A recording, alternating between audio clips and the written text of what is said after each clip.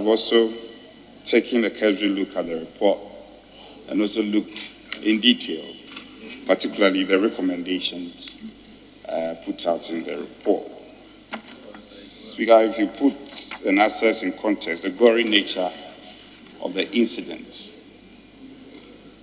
and the story as been told by the report, if we adopt this report, Speaker, with the greatest of respect to the committee that has done the very professional work, I don't think, personally, this is my personal view, I don't think we would have done justice to the victims of this barbaric and horrific attack visited on innocent lives.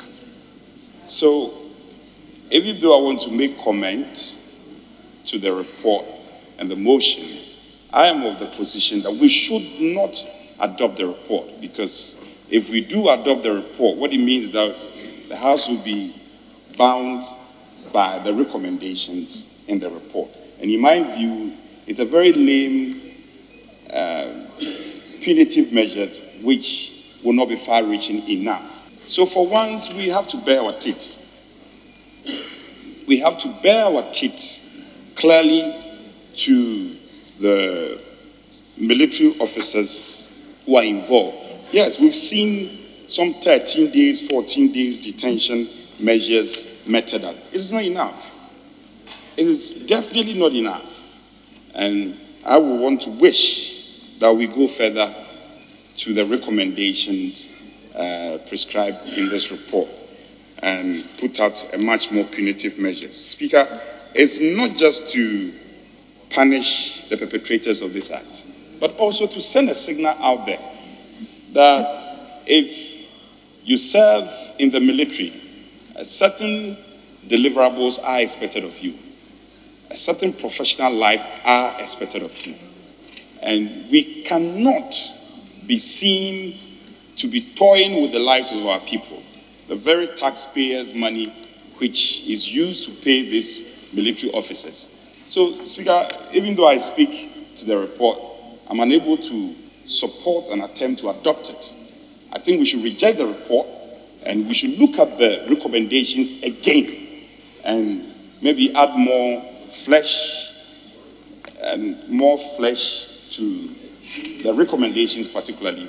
And even where there should be compensation, speaking in agreement with my colleague, there must be a bit of certainty in terms of the volume and the kind of recommendations that the committee is putting out to be adopted. I think that it is only when we do that, that the Ghanaian people will see that, yes, Parliament has really bare its teeth, and that the 14 days and the 13 days detention handed over to these perpetrators of this crime, so to speak, has really been dealt with, and we've not allowed them to go off the hook.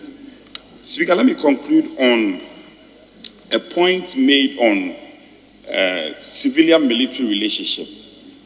I don't know if it's part of the training template handed over to recruits who go through military training. If it is, then probably we have to up it and do an assessment to realize whether indeed the kind of training or the content of the training is enough based on the vagaries of activities and the changes of activities we are witnessing in various places and communities. And now we must put out that red light for everybody to realize, particularly those who serve in the military, that you cannot take the law in your hands. So they cannot take the law into their hands and misbehave anyhow, thinking that, okay, if we look at our code of conduct, we will be handed some 30-day or 14 days detention, and that will be all. On this occasion, we must go beyond it. We must bare our teeth and send a signal clear to our colleagues and our compatriots that this country is a serious country, and as a law-abiding country, a democratic country, if you fall foul of the law will squarely deal with you and will fall on your head as an axe.